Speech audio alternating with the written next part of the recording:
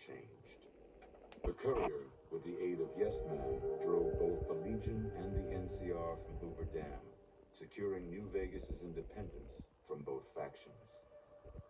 With Mr. House out of the picture, part of the Securitron army was diverted to the Strip to keep order. Any chaos on the streets was ended quickly. Chaos became uncertainty, then acceptance with minimal loss of life. New Vegas assumed its position as an independent power in the Mojave. Supporting all the chaos that comes with independence, the courier was the man responsible for a truly free New Vegas. He ensured the fall of Mr. House and the end of the Legion's and NCR's influence over New Vegas. Though some super mutants in Nightkin continued to journey to the legendary Utopia, they found little trace of its existence. Some eventually found their way to Jacobstown, but many wandered off into the wastes, confused and disheartened. Still grappling with self-doubt over his usefulness in the face of old age, Raoul was never able to find peace with himself. Eventually, he left the Mojave and assumed a new name, as he had done so many times before. With little law left in the wasteland, the Brooms continued to defend themselves against the prospectors and scavengers invading their territory.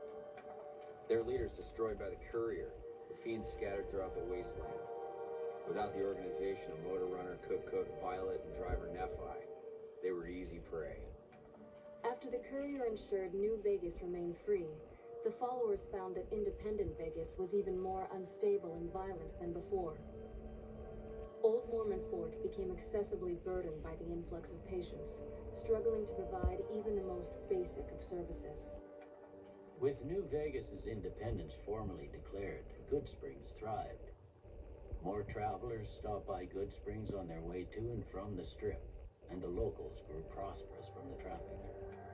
The slaughter of the Van Graffs and the Crimson Caravan caused no end of trouble for NCR back west.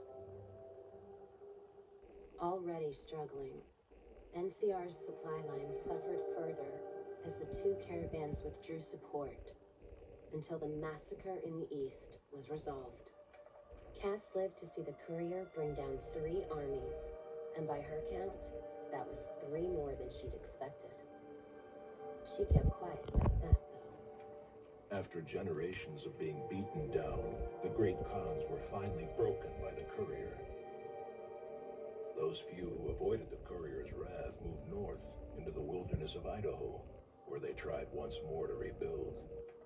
With no cure for the Nightkin's schizophrenia in sight, the disgruntled Nightkin left Jacobstown. Without a treatment, their insanity grew. The crazed Nightkin terrorized the wasteland, and Jacobstown suffered repeated reprisals from mutant-hating humans. In the end, the surviving mutants abandoned Jacobstown entirely, its existence quickly forgotten by the rest of the wasteland. With the king dead and most of their gang slain by the courier, the remaining kings fled the area, never to be heard from again.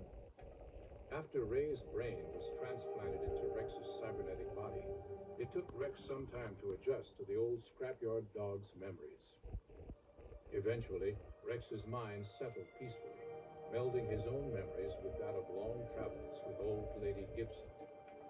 Shaped up by the courier's advice, the Misfits distinguished themselves during the Legion's attack on Camp Golf. Mags was finally promoted to sergeant, and the rest of the Misfits received an official commendation. They continued to serve with distinction for many years.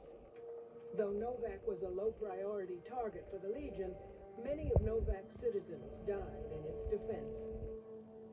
In the weeks that followed, several bright followers returned to Novak to help restore its defenses, allowing it to remain independent of NCR.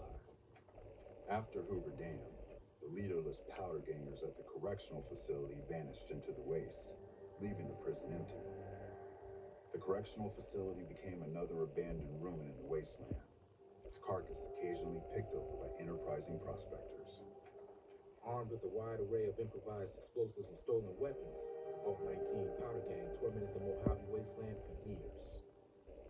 citizens of the NCR were favorite targets, and they always suffered the worst fates. Grim Slim proves to be an able-minded, if not able-bodied, sheriff for Prim. And due to his slow speed, some crooks get away without a scratch. But Prim continues to prosper under his watchful, robotic eye.